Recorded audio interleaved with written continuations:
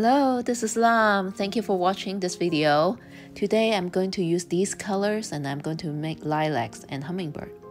First, I'm going to make a background, which is a very pale pastel background.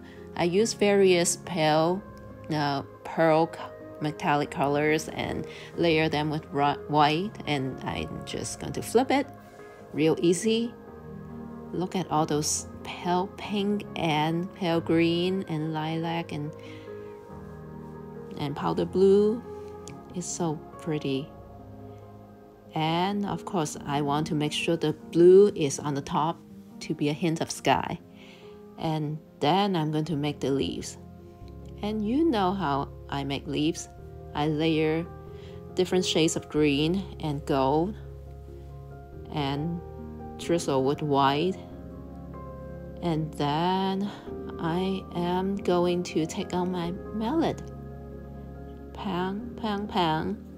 And I am doing different directions this time because I want the leaves to be kind of random. So I need to rotate the canvas around. And this way it looks more like a random bunch of lilac. And then I'm going to make the blossoms.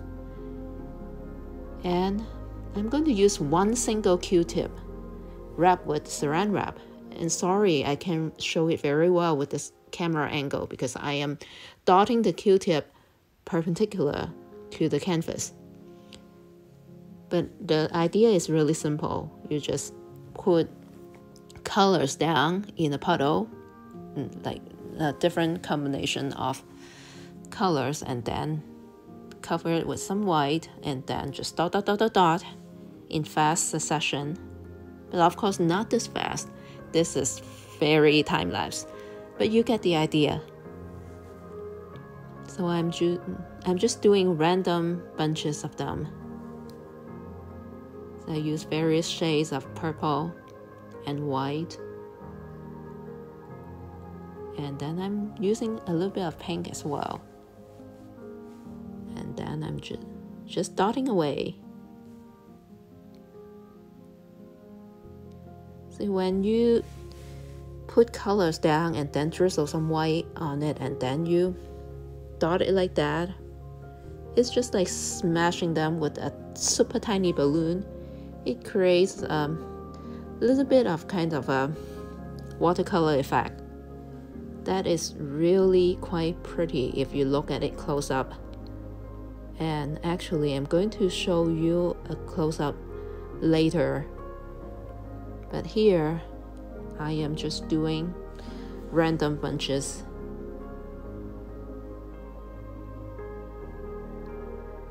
And I am not following a reference photo or anything. I mean, this is kind of representational, but it is still very loose. So I'm just putting bunches of lilac flowers wherever I see fit. And I hope they look like flowers. To me, they do.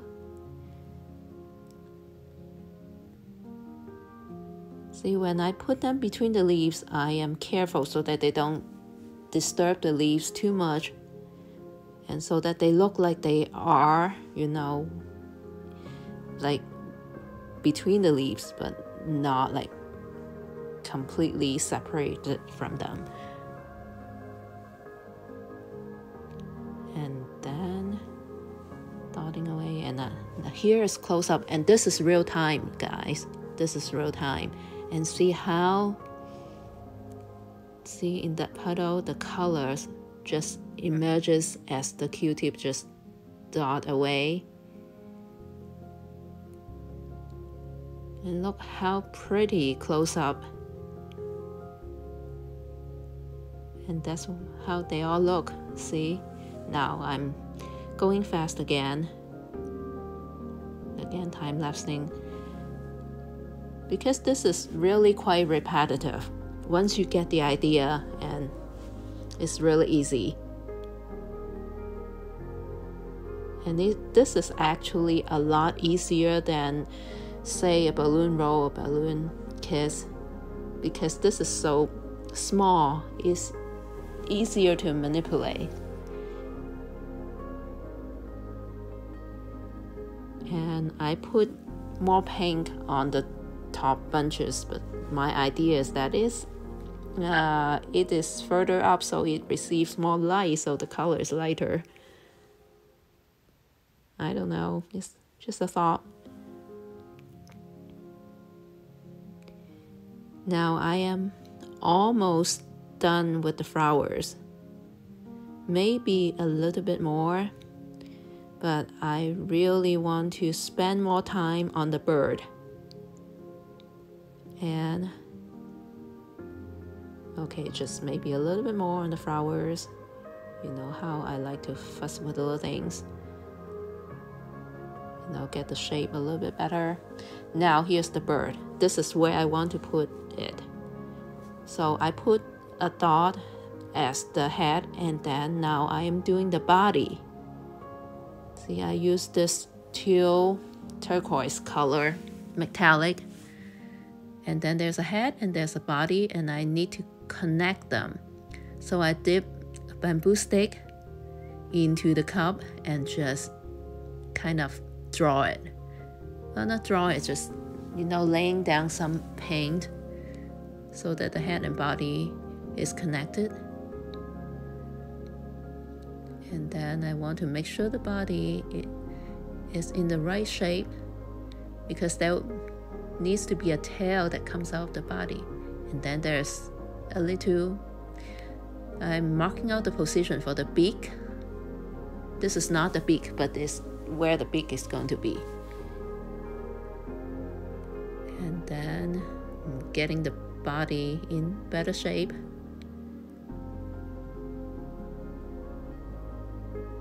Now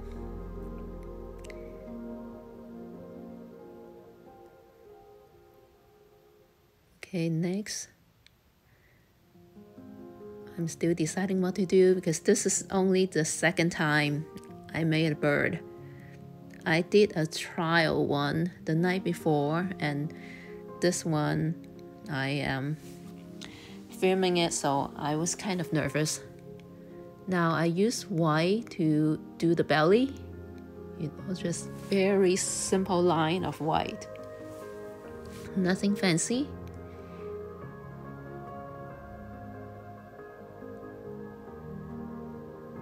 Because the belly area of the hummingbird is usually lighter in color. If not white, then it is yellow, just some lighter color. And now I'm going to add some colors. This is gold, because most of the color feathers are actually between the belly and the side, and then also around the neck, and of course the tail as well. Okay, now I'm going to do some pink, and I'm dragging it up the neck to the top of the head. And then some purple.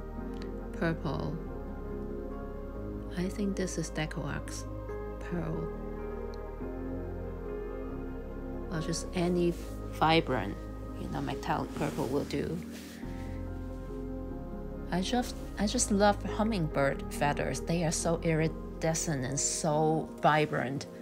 So I'm trying to get that across.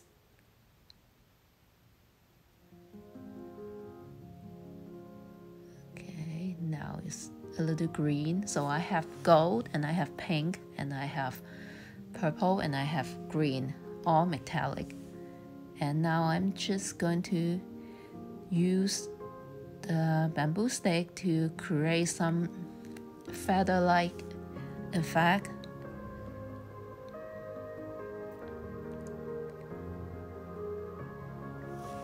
And actually, right now I am starting to work on the tail.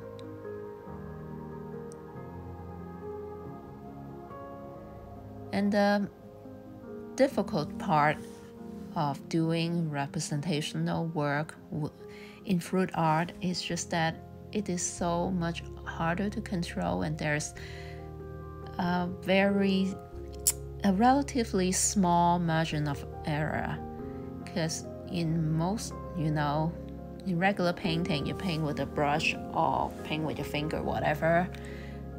If you make a mistake, you can paint over it or you can correct it relatively easy. But here in fruit art, if you mess up something, you may not be able to fix it.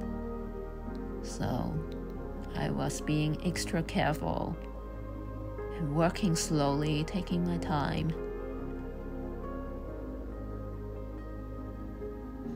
And carefully layering the colors. Because as I said, the tail of a hummingbird is very vibrant and colorful as well. So I'm trying to make sure there's enough colors there to create interest. And then I just need to make them into feathers. See, bamboo stick. I just, lightly drag the bamboo stick so that the tail would look like feathers.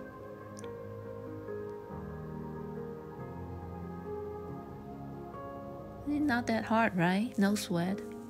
Well, easier said than done. But you get the idea. See, as long as you have in mind what kind of position and posture you want the hummingbird is, then you just need to, just get the big shapes right, and then lay down the colors, and then drag the stick to create feathers. Now here I am doing the wings. Again, I'm laying down the paint a little bit at a time.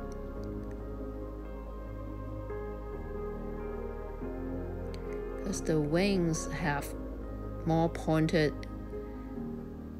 angles than the head and body, so I can't just put down a blob of paint. I have to really dot it out.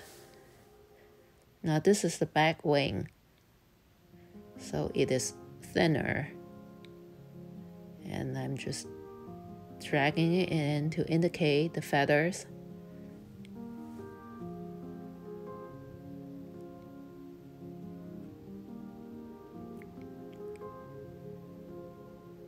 And then I'm using my fingers to measure out the other wing, and then I just line it with that same teal turquoise color.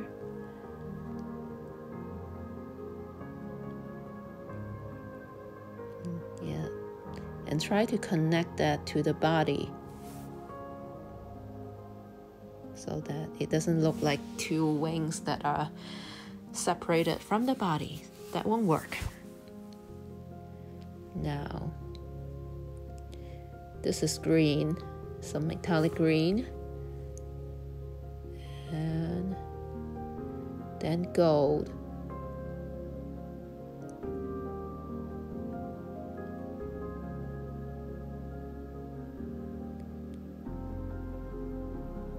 Again, connected to the body.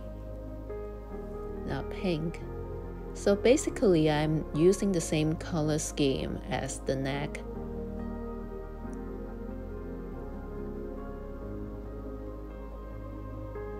Now the purple.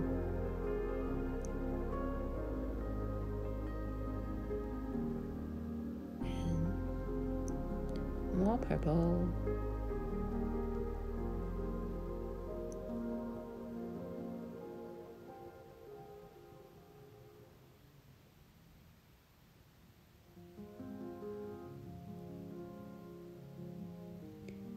See, this is actually the easiest and the fun part, just drawing out the colors, the feathers, I mean.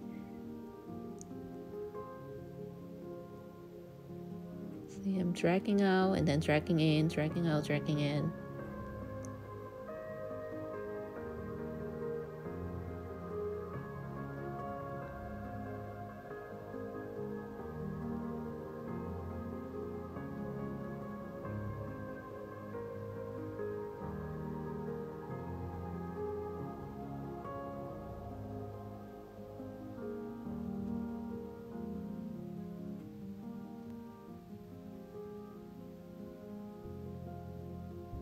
Now I'm making the feathers pointier so that they look more feathery.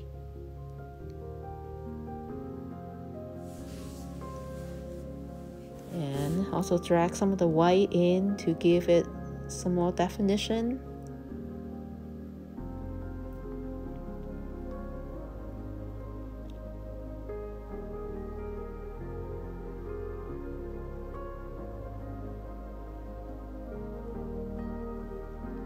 Okay, now the body. See, there are feathers in the body too, so I am mixing it up to indicate that.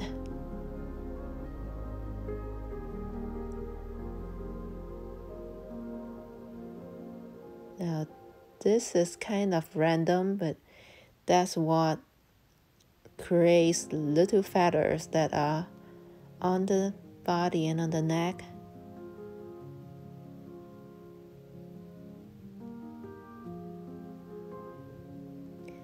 Just be careful not to mix it up to the point that it becomes muddy and loses, completely loses definition. Now here I use a dropper,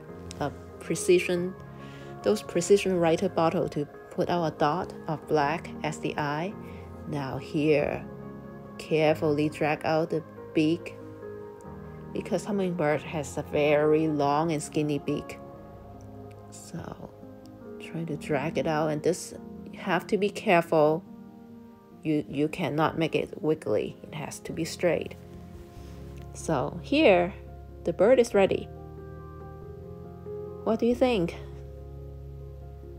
I'm quite happy with it. So final torch, and this little painting is done. It's just a little 11 by 14, I think. And I actually did this in May of 2020, and I completely forgot about it. Yesterday I saw the video again when I was cleaning up some of the old videos, and I think I really need to share this. Look at this. I don't know if all this have been done before. If it has, I am not aware of it. I haven't seen anyone do lilacs this way or do a hummingbird this way. So yeah, so I just made this up, and I hope you like it. And this is a dry result. Look how vibrant the color is. Look how shiny. Isn't that a cute bird? And the details, very subtle details in the background. And the lilacs could be better. Next time I'll use better colors. But hey, this is an experiment. Thank you very much for watching. You have a great day. I'll see you next time. Thank you.